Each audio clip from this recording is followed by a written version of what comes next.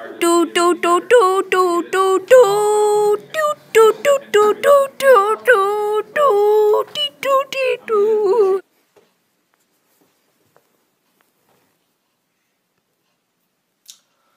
Hello, Chicago. This is Channel 4 News with Yasha Rossini and... John, look over here. Sorry. And I'm John. In breaking news, at our local museum, a trio of robbers armed with an assortment of automatic weapons attempted to steal one of the many famous paintings that the museum has in its collection. After local law enforcement surrounded the rapscallions and killed their partners, the two remaining burglars partially destroyed the painting in an attempt to spite the authorities before their inevitable capture.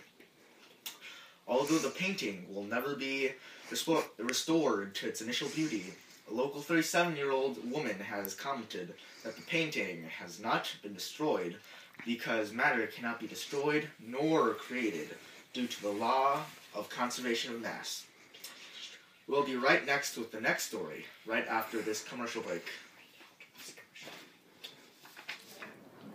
Jimmy. This new product, Magic Water. Magic Water can turn into any state of matter just by being thrown into the air. Here, watch as I try it out on this lucky contestant. Right over here. Here you go. See? Watch. See?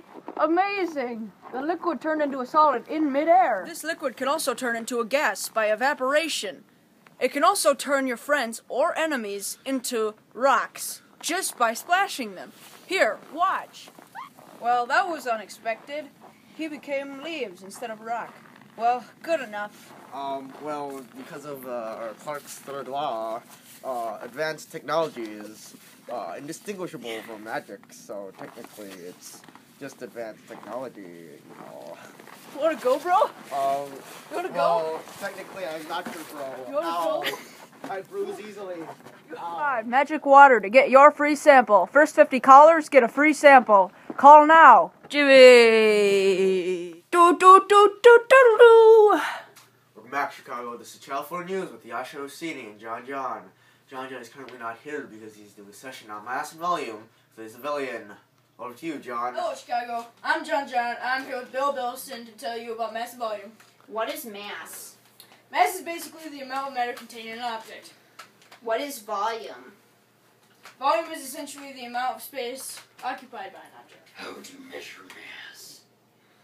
As mass is difficult to measure directly, usually balances or scales are used to measure the weight of an object, and the weight is used to find the object's mass.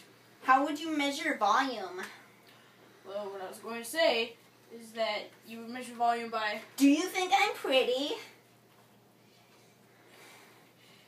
No! The answer to your question is that you would you would use the water displacement method, and it works by measuring the amount of water that is displaced by the object, and the water displacement is the volume.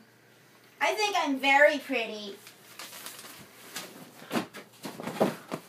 Bill? What happened? Do do do do do do do do.